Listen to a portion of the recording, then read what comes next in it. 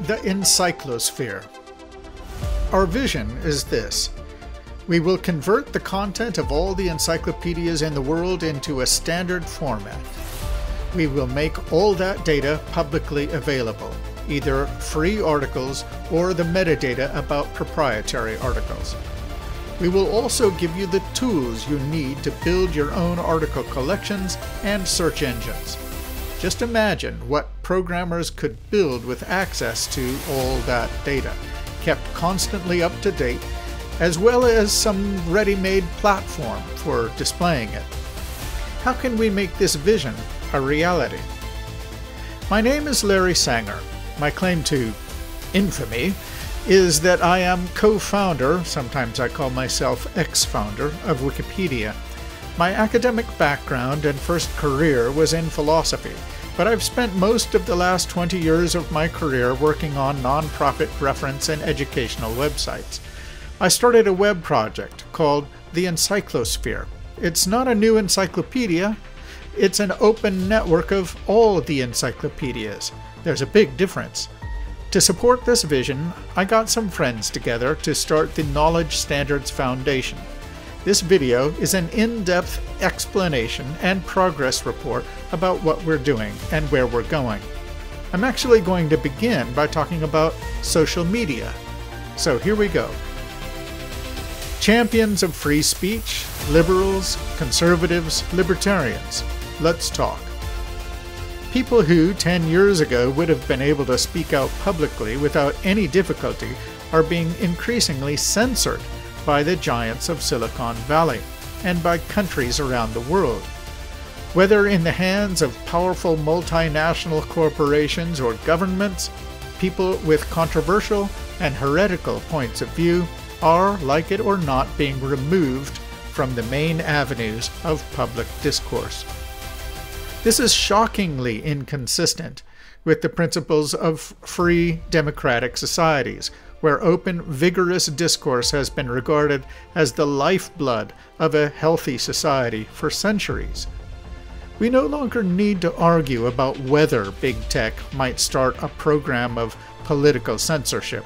They are very open now about their willingness to wield their hegemonic corporate power to exert political influence, and they do that all around the world. And governments use the same technologies to the same ends. And we, ordinary people, are left in a situation in which we have less and less control over our experience online. For those of us who still value a truly open society, what can we do? We could dream about giving big tech the boot, but what can we really do? Open-minded people have built alternative platforms. Alternative social media sites like Minds and Gab have already been launched. Gab's reputation took a hit in its first few years.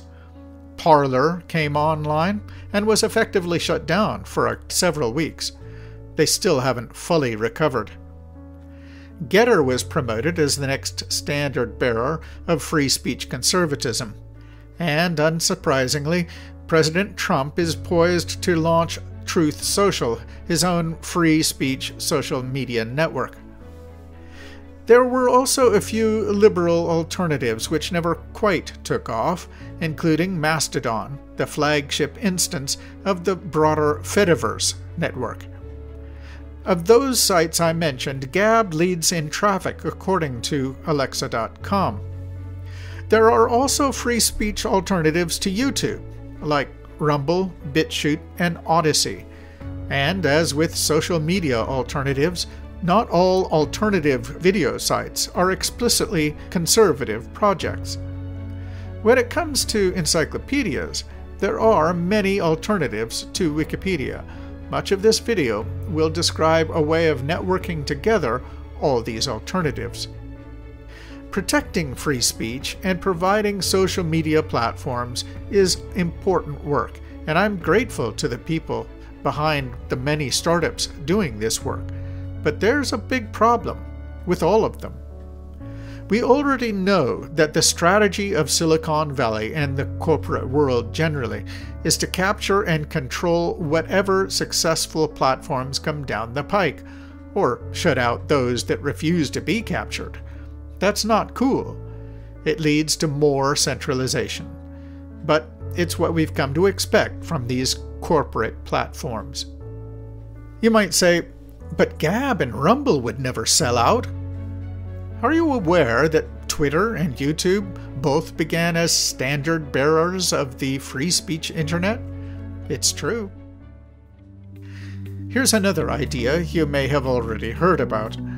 The only way we can guarantee free speech in the long term is if we stop building centralized platforms that connect everyone to the same giant hub. Instead, start building free and open networks, like the internet used to be and was originally intended to be. But what does that mean in practical terms? Well, I've started an organization called the Knowledge Standards Foundation, dedicated to dealing with these practical issues. The KSF incorporated in the fall of 2020.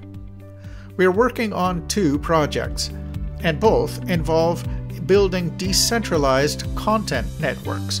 You may be wondering what a decentralized content network is. I'll provide 2 examples. One is for social media, and the other is for encyclopedias. Let's begin with the social media project. Think about how Twitter works. When using Twitter's website or app, you log in, compose a tweet, hit enter, and off goes your tweet to some of your followers, all controlled by an algorithm Twitter never reveals. The process happens within Twitter's own ecosystem. If you play the Twitter game well, you can get many thousands or millions of followers. But if you leave Twitter, you can't bring your followers with you. If you quit or if Twitter bans you, you have no way to reach out to your Twitter followers. You can export your tweets, but they're pretty much useless outside a system Twitter exclusively controls. And since there is no social media standard in widespread use, you can't easily transfer your account to one of the alternatives I mentioned earlier. Twitter is a centralized system under their full control. And surprisingly, most of the alternative social media and video platforms, like Gab, Getter, and Rumble, are also centralized in pretty much the same way. But it doesn't have to be that way, as I will demonstrate. Google.com, Facebook.com, and Twitter.com are all domain names. Anyone can own a domain name. I own quite a few myself. For example, my blog is larrysanger.org. I own the domain name. My blog runs on the well-known free software called WordPress, which turns out to be important to our work on social media. So let's talk about it a little. WordPress runs close to 40% of all websites on the internet, quite a substantial number. WordPress began and is still widely used as a blogging platform. But you can control the appearance of your site using themes and plugins, which can basically make your website look any way and do almost anything. The Knowledge Standards Foundation funds a prototype theme we temporarily named Minifeed. Here's how Minifeed version 1 looks after you install it on WordPress. Minifeed converts your blog into a social media feed. Here's my Mini, installed on another domain I own called startthis.org. Here's how I post, hit return, and the site updates. I have a plugin installed that pushes all of my posts from StartThis to Twitter. Minifeed version 1 converts the appearance of your blog into a social media feed. We are hard at work on version 2, which will allow you to follow minis owned and controlled by others, who are writing on their own private domains. Minifeed creates a true network of totally independent websites, decentralized and self-owned, and having nothing to do with the corporate giants of Silicon Valley. Twitter, Facebook, Instagram, and the rest will not be able to block your account because you'll own your own account on your own website. They won't be able to keep you from following or being followed by someone else. That will be under your control and the control of those you're connected with, as it should be.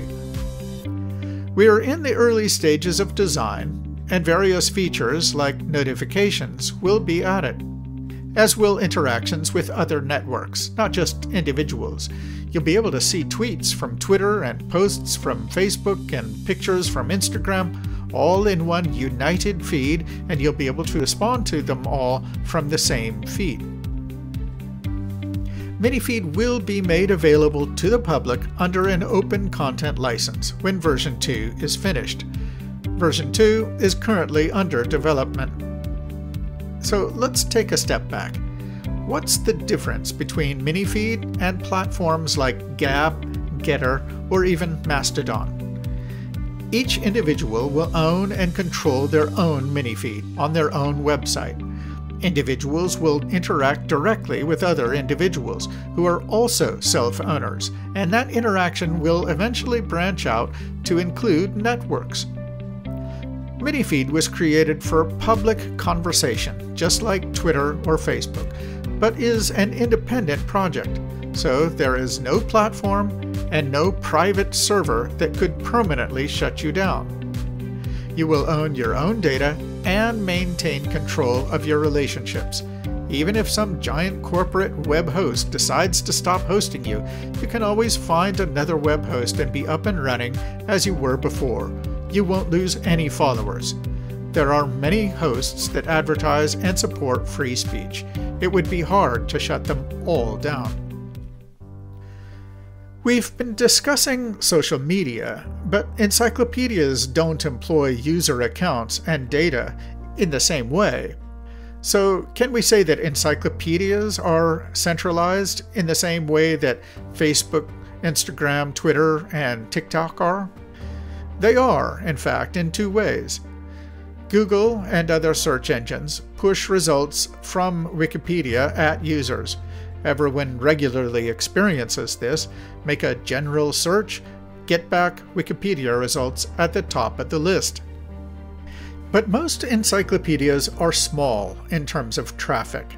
Let's focus on the one that is totally dominant, Wikipedia. Wikipedia is the 800-pound gorilla of encyclopedias. It has been in the top 10 or 20 of websites worldwide for over a decade. Britannica, the second-place contender, has much less influence relative to the general public. Wikipedia dominates, and while it used to be the encyclopedia anybody can edit, it is now carefully managed by a band of largely anonymous partisans who have gradually twisted the site's neutrality policy so that articles are neutral only with respect to left-wing news publications and left-wing academia. What makes Wikipedia centralized is the fact that it is not an open network. It is a single website with a systemic ideological bias reflected in its articles. It is only as diverse as its media sources, which are primarily left-wing establishment sources.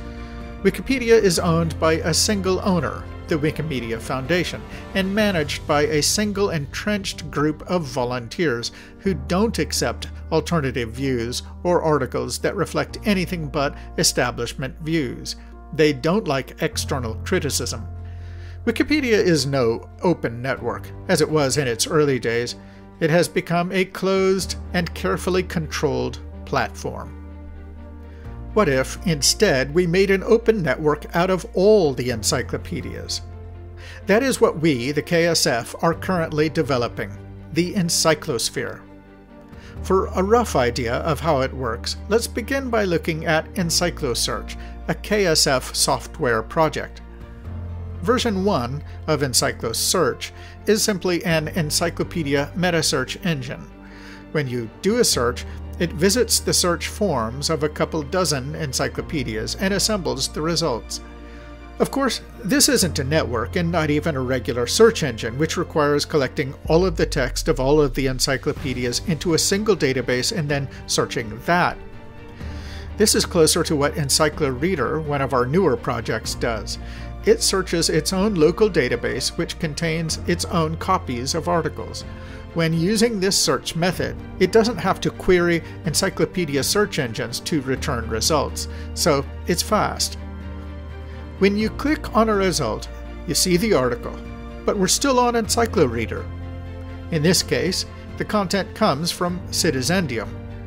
Citizendium, Wikipedia, and many other free online encyclopedias use an open content license, which lets anyone republish their content. EncycloReader takes advantage of the offer and republishes the content. So, depending on your desire and ability, you could have copies of all the free encyclopedias in the world in one place. That's sort of what we're doing, but there's more to it than that. The KSF is neither building an encyclopedia, nor a platform, nor even a single search engine or encyclopedia reader. Rather, we are building an encyclopedia network. That means writing the software necessary to read and widely share all the free encyclopedic content that can be found online. In the end, we as an organization will not host encyclopedia search engines or readers of our own. We do not want to compete with encyclopedias and encyclopedists. We want to serve them, and more importantly, their readers. We are building the software that anyone can use to make their own encyclopedia search engines and collections, drawing from all the encyclopedic content online, not just Wikipedia. Ideally, it will always be real-time current. Way cool, but a challenge to pull off. To understand the concept, let's take a look at how EncycloReader works presently. This is in the process of changing. Type in a search query, Robert Burns. EncycloReader first searches its own locally stored files, and then separately searches external articles, using a method like encyclosearches. Whenever someone opens a new encyclopedia article on EncycloReader, then, behind the scenes, EncycloReader saves a copy of that article to the database, and then that copy becomes another article to search. So, as people open more articles, the database gets bigger and bigger. We recognize the flaws in this early version, and we are making improvements. But let me explain how EncycloReader stores articles, because this goes to the root of our endeavor. This is where we get into the actual technical standards that the Knowledge Standards Foundation is promoting. Behind the scenes, articles are saved in the form of what are called ZWI files. A ZWI file is a standardized file format. It's actually just a kind of zip archive with its content taken, or scraped, from a free article on an encyclopedia website. The software that takes an ordinary encyclopedia web page and converts it into a ZWI file is called ZWI Builder. We've also written some desktop software for exploring and editing ZWI files called ZWI Editor. That's what you're looking at right now. Within the ZWI file, there is a self-contained HTML copy of the article, with some basic styling. We think it's pretty cool, even if it is of interest mainly to programmers. What is important is what programmers can do with all this structured information. The images and styling data can be found in the Data folder within the ZWI archive. Some of the styling you saw in that HTML file, such as tables, are drawn from the original source page, and some is generated automatically by ZWI Builder for a little uniformity. For purposes of indexing the text, we have a plain text version of the article too. For articles that started life on wiki pages, we download and save a copy of the original wiki markup. A more lightweight version of the ZWI format is used to index proprietary articles, like those behind paywalls, which cannot be legally shared. Even about those articles, we can still save some useful data called metadata. We use the JSON data format for this. This has the most basic information you need to include the article in a search engine, things like a title, description, language, time last modified, and source URL. These files would include not the article text, but just a list of what are called significant phrases drawn from the article. A search engine can then index paywalled articles using those phrases. With a standard format, it's easy to make a search engine that indexes a whole lot of articles, some free and some proprietary. I said that there were a whole lot of articles with ZWI files, but presently there are a limited number of articles indexed, about 80,000. We will be generating a lot more ZWI files, not tens of thousands, but millions, from all the encyclopedias in the world. How? Well, we've written another script called Encyclocrawler, and we've actually crawled a few whole encyclopedias. Crawling simply means that we systematically visit and store the content of an entire website. Encyclocrawler goes through a whole encyclopedia and stores it entirely in the form of ZWI files.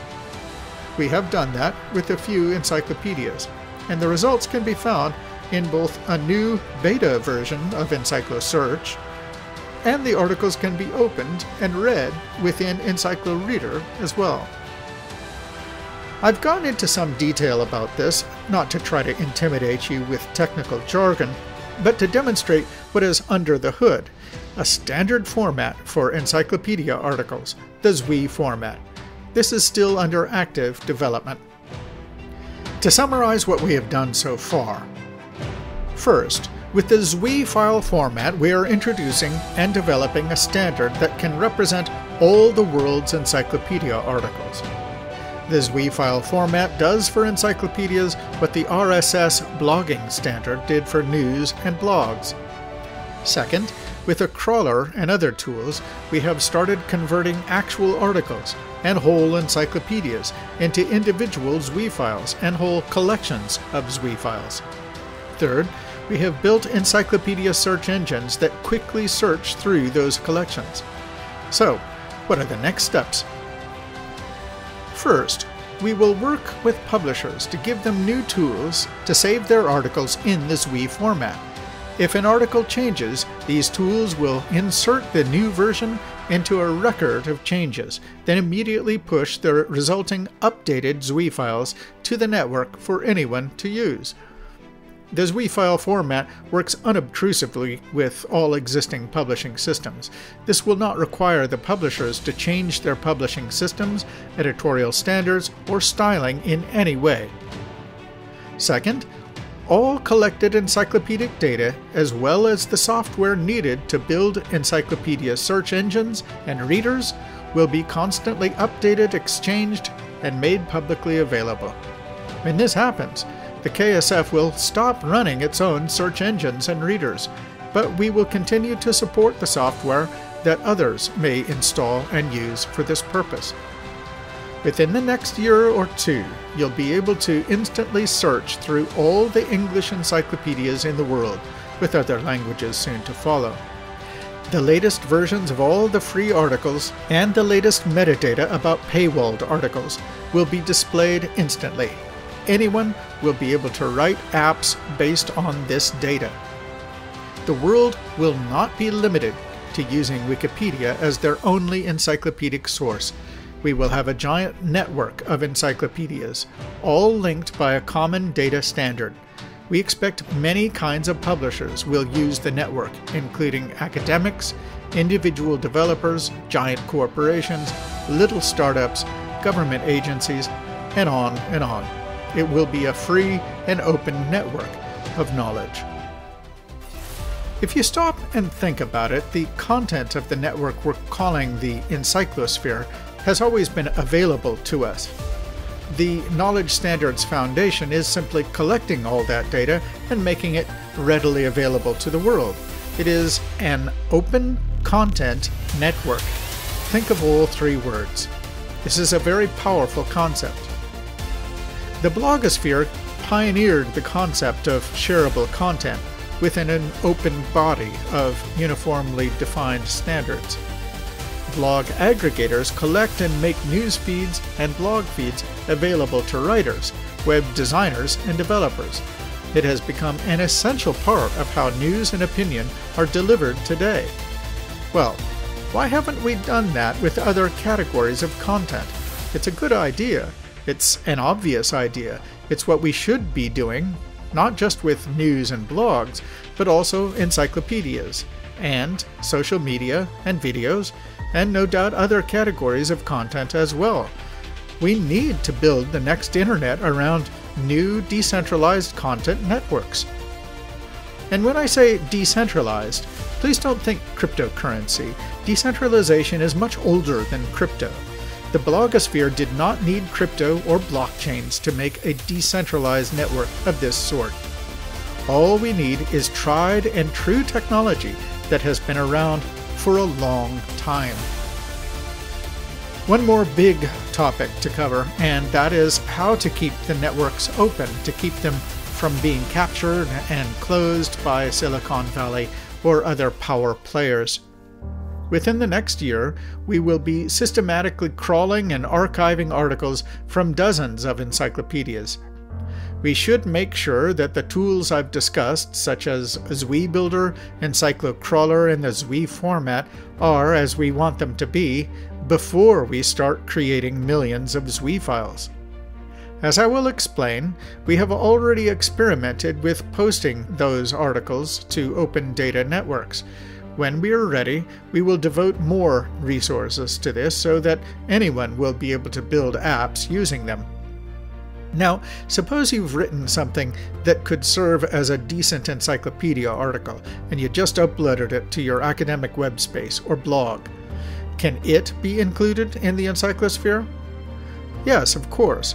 We have recently started work on software that will allow people to push their articles directly to the encyclosphere, which, just for now, means to the EncycloReader and EncycloSearch aggregators. You provide the web address where your article resides, and maybe paste it into a Zwi file editor or a wiki page, then let those programs do the formatting for you. Then you can simply upload the file directly to the encyclosphere in the proper format. Pretty cool. But what if people start pushing a lot of nonsense or spam or other undesirable content to the network? We've thought about that, and it is clear to us that different aggregators will apply different whitelists. Some will be restrictive, others broadly permissive, but it seems unlikely that any will scoop up every Zwi file that is available, since some will be useless on anybody's view. That said, one person's spam is another's useful content, and the network as a whole will be agnostic about which is which. But what if you want to edit the file after it's uploaded? And what if somebody tries to impersonate you? What's to stop them? How do you take control of the file you've uploaded? And in the case of the imposter, how would you prove it wasn't you who uploaded a file in your name? Rest assured, these are serious issues and we're giving them careful consideration.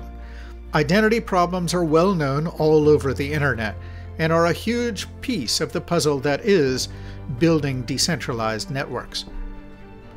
When you want access to the content you own on centralized networks like Google or Facebook, you simply log in with your username and password, and voila, only you can edit what you've uploaded to that account. Your account is password protected, so unless you've been hacked, you're the only one with access. And that's fine. Until Google or Facebook says you can't. And there's the rub. You can only host your content with their permission, which means it's partly theirs. And they can lock you out of your account permanently. These companies have brazenly practiced censorship over the past few years, and that's why so many internet users today are pushing for decentralized networks. We want networks that hand back full control to individuals. But if your content lives on a decentralized network, how do you make sure that only you maintain control over it? This is an old problem. with an old solution. Consider a new variant on the old solution. It's published by the World Wide Web Consortium, which is the big Internet standards body. It's called the DID specification, or decentralized identifiers. One particular implementation of that specification is called DID PSQR. The last bit stands for public square. It defines a distributed identity that you can use anywhere in a truly open, truly decentralized public square. The DID PSQR specification works a lot like a system you probably use every day. You know the lock next to web addresses? You might have noticed it. That lock means the website uses the relatively secure HTTPS protocol rather than the older HTTP protocol. If you click on the lock, you're told that your connection to the website's server is secure. That means the website has a certificate, and your browser recognizes that the certificate is valid. That means that you know the information coming to your browser actually did come from where it looks like it came from.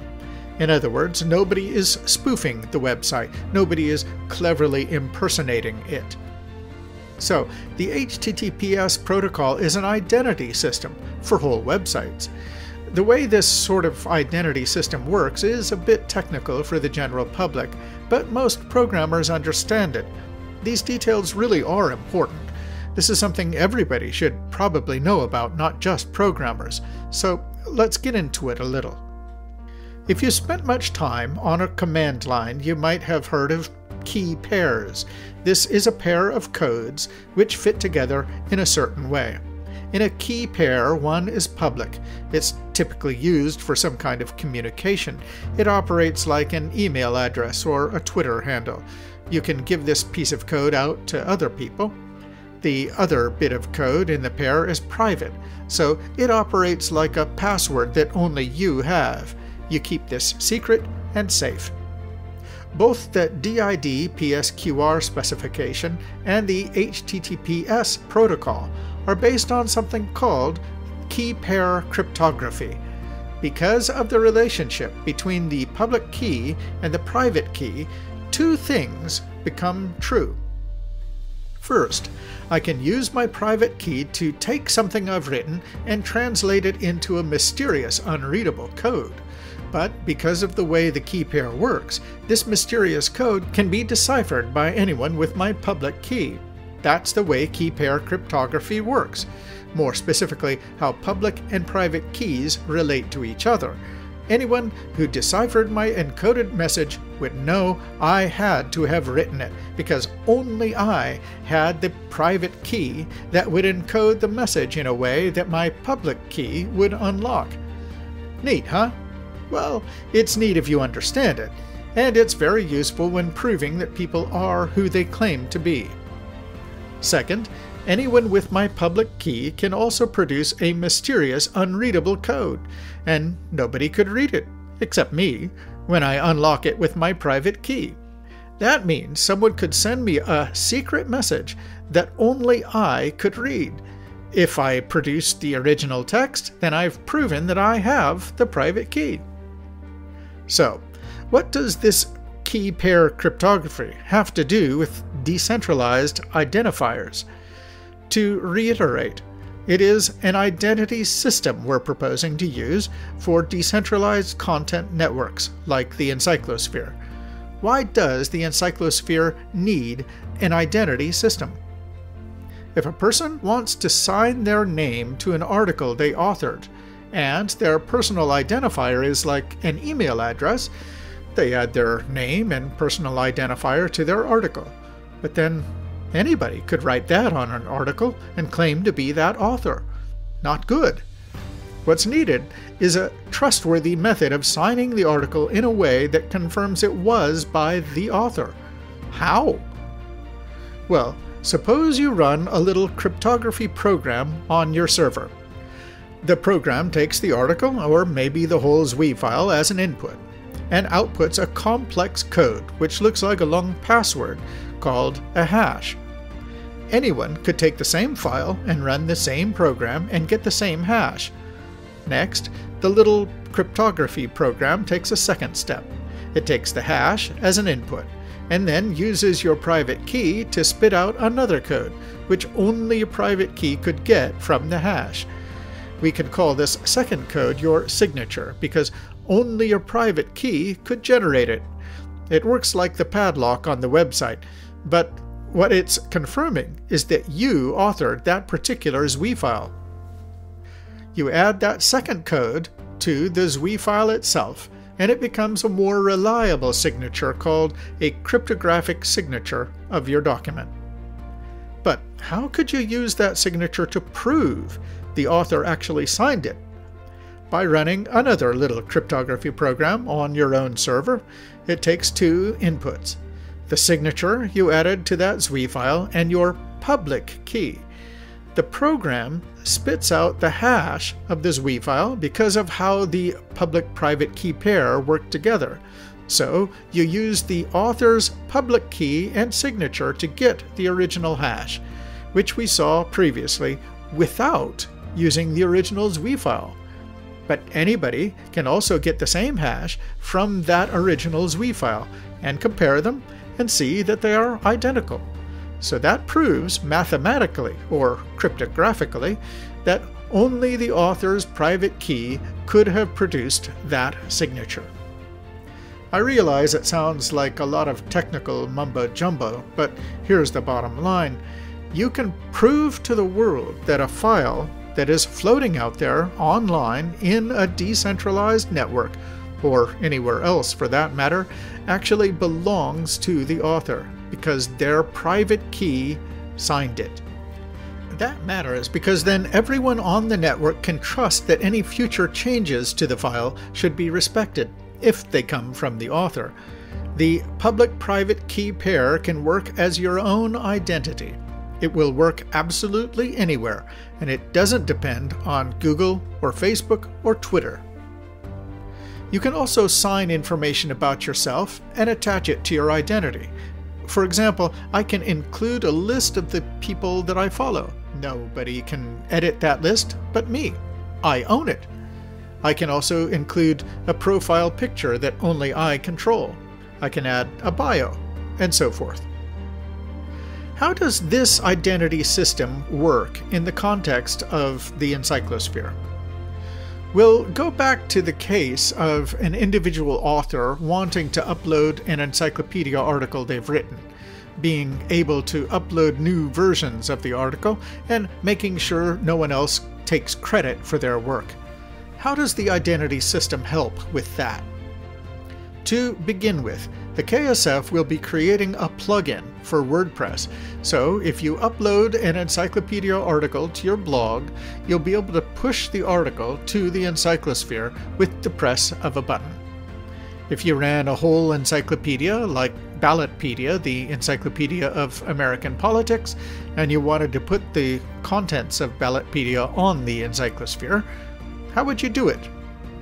The KSF has already converted all the articles in 5 smaller encyclopedias to ZWI files using EncycloCrawler, so initially those encyclopedias could use our work. The problem is that the article collections were made just once, and they will get out of date fast. How do we keep the collections constantly up to date? It turns out that under the hood of Ballotpedia is the same software that runs Wikipedia. It's called MediaWiki.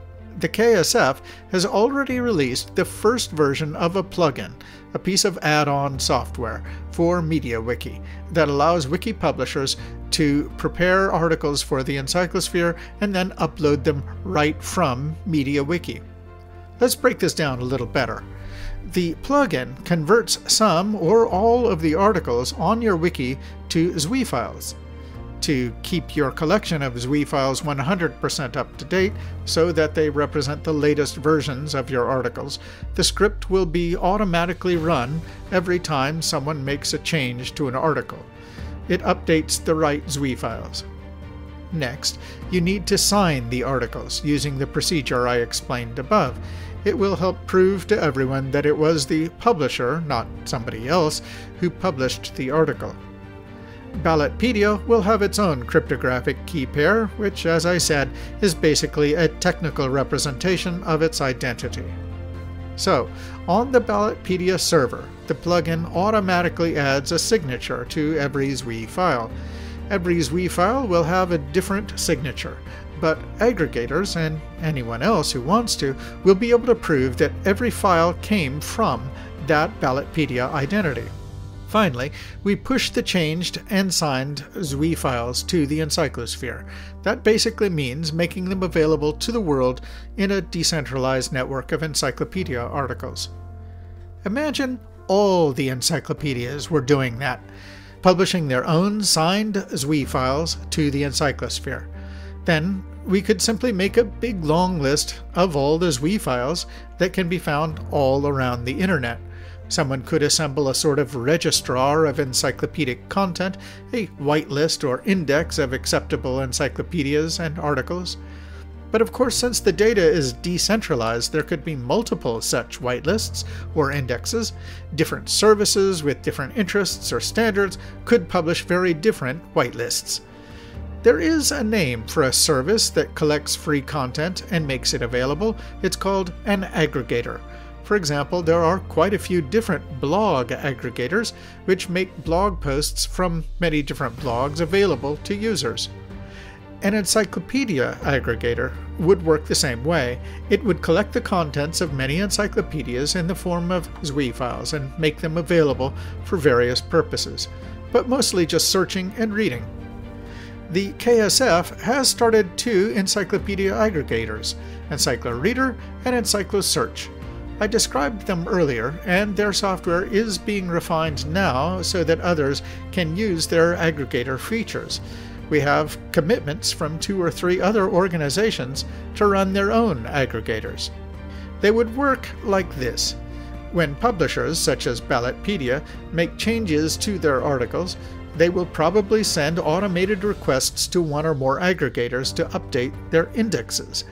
For other encyclopedias which don't change so often, an aggregator might just occasionally check pages in its index and then use EncycloCrawler to check for updates. However the updates are found, they will be included in the aggregator's collection of ZWI files. Finally, those new or updated ZWI files are shared, so they spread from one aggregator to others through data distribution networks. But how will that work? In other words, how do encyclosphere aggregators exchange their ZWI files in a free, open, well-designed way?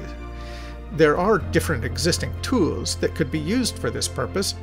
We have experimented with both the Hypercore protocol, which allows for easy transferring of data between servers, and its predecessor, the DAT protocol, by the same group. We have tested these protocols extensively. Another possible protocol that we have tested is IPFS. This is like a shared but decentralized file storage system.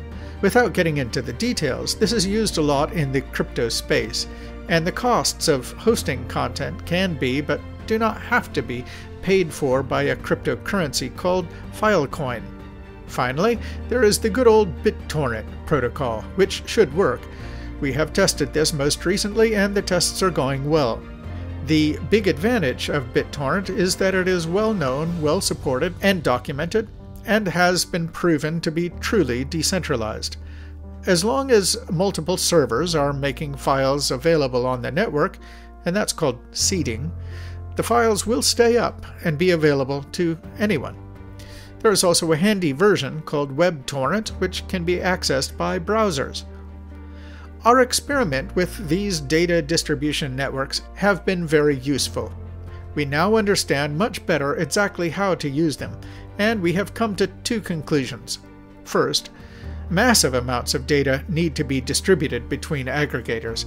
This cannot happen easily at a large scale by any of the above data distribution networks. Instead, we have developed a prototype network of our own based on direct HTTP connections between participating servers. In other words, we're using the same old decentralized tech the internet itself is built on. Using this network, we are currently able to share and reconcile data across 4 different aggregators. The second conclusion is more tentative.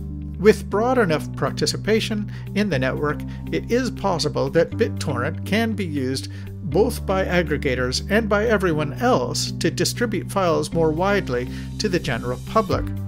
To illustrate, suppose a college starts a general encyclopedia, basing their software on, let's say, EncycloReader. They want to make a copy of almost the entire encyclosphere, but they don't have the programmers or the server resources to host hundreds of terabytes of data, a vast amount of data, which would be required to include Wikipedia and every other encyclopedia site.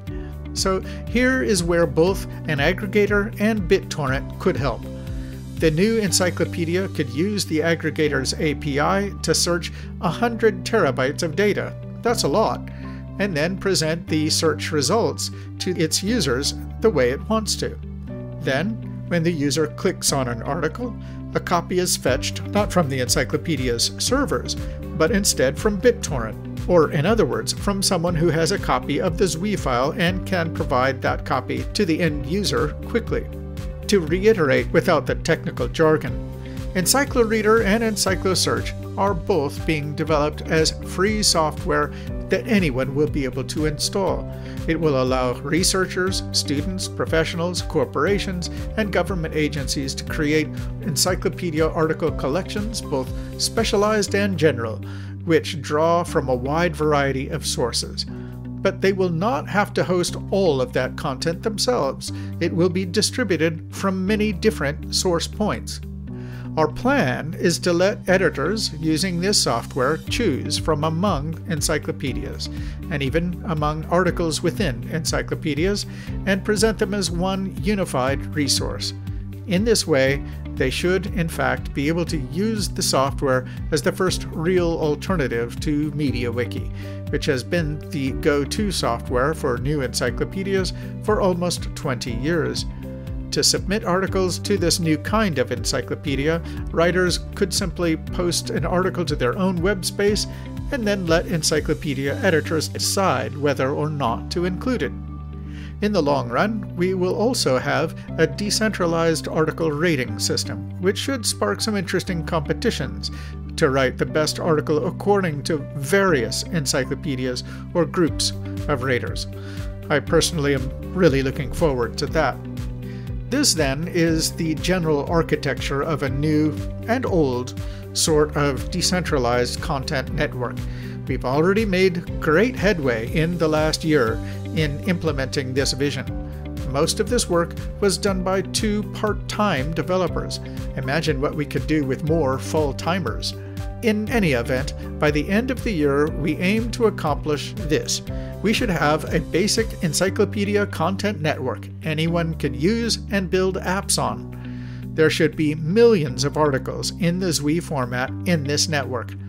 Publishers should be able to sign and push their articles to the encyclosphere. Developers should be able to build branded encyclopedia projects using either EncycloReader or EncycloSearch. Authors should be able to use WordPress and/or a desktop app to write and submit brand new articles to the encyclosphere without being part of any encyclopedia.